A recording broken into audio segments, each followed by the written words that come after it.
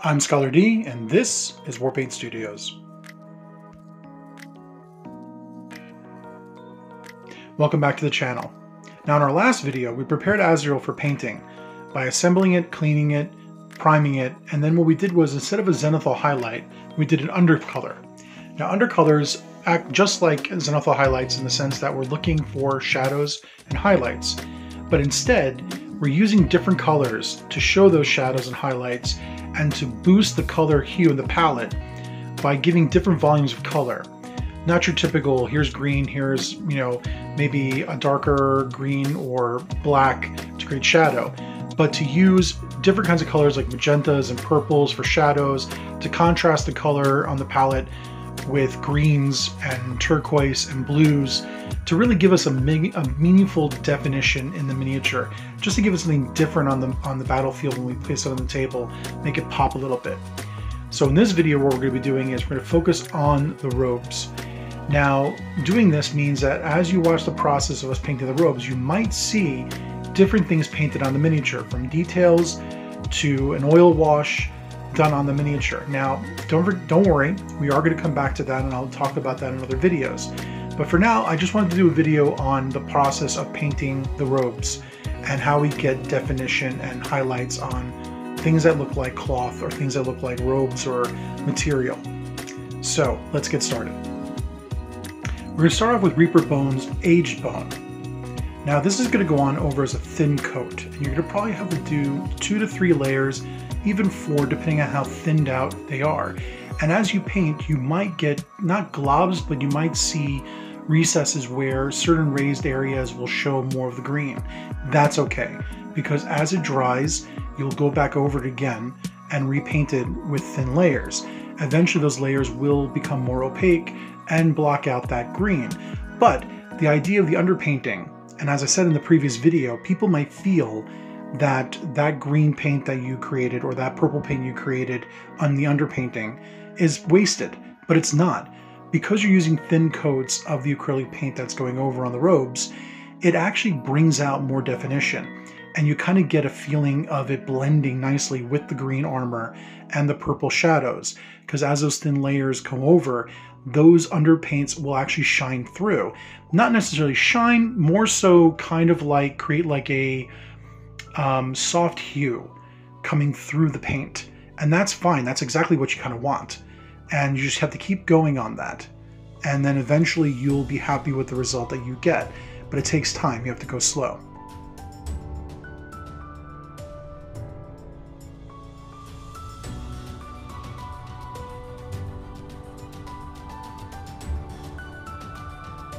Next up, we're going to be using Warpstone Glow from Citadel Paints. This is a layer paint that we're going to be putting over our underpainting of green and purple.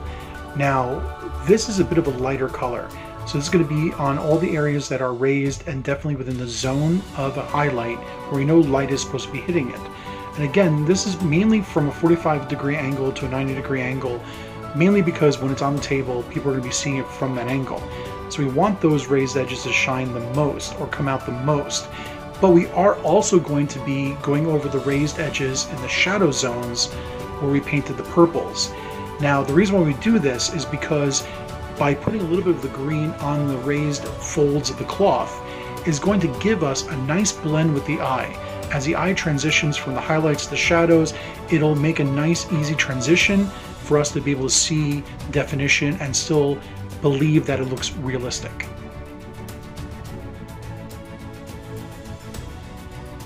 On a side note, just to let you know, the brush technique I'm using at the moment is a kind of dabbing effect. It's called stippling.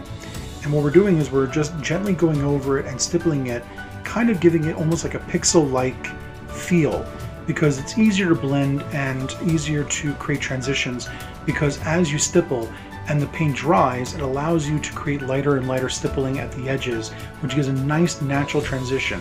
This can be done as well with a form of painting called glaze painting or feathering. Now I'll show how to do that in a later video, but for now we're just using a stippling method because this is a little bit of a faster method of painting.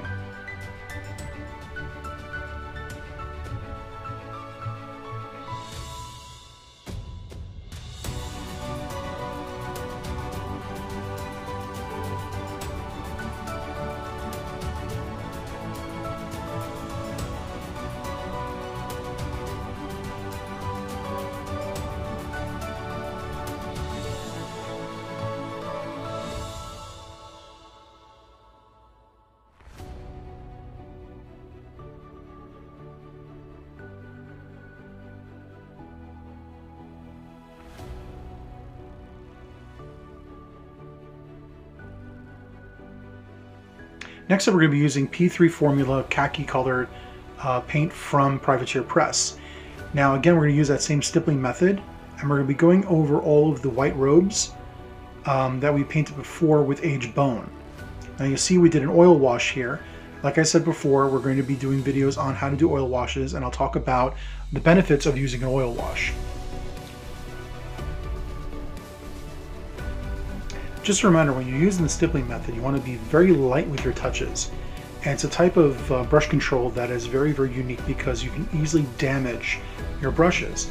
So I recommend using older brushes when you're practicing with this technique until you get really, really good with it. Another way to get better with stippling is sometimes use the side of your brush. Not directly the point, but the side, especially with raised edges that are very, very deep or very, very angled. So it'll allow you to use the side of your brush without damaging the point of your brush. Now what I like about stippling is that it lends a very nice textured look to the miniature wherever you're painting it, and also lends to a really nice smooth transition because as the paint dries and you keep stippling, it makes it fade a little bit quicker and it gives you a really nice look.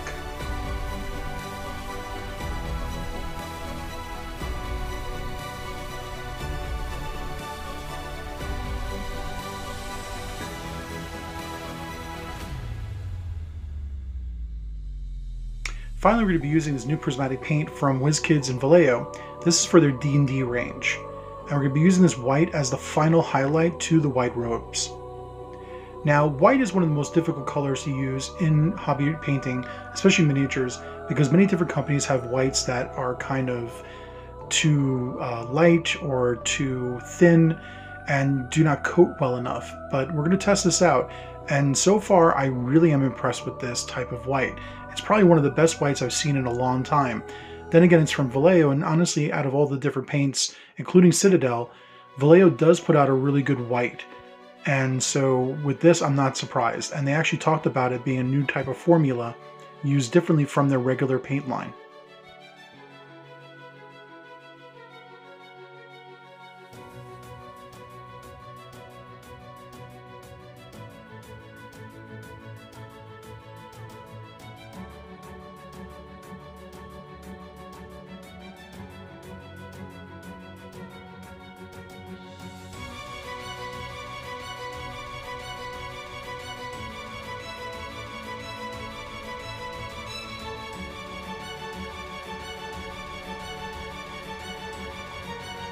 Well, there you have it.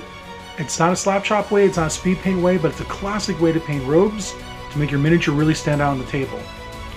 Don't forget to like, share, and subscribe to this video. You can also support the studio by going to our Beacon link tree in the link description below. You can support us by joining all of our social media areas, as well as supporting us on Buy Me a Coffee. Happy hobbying!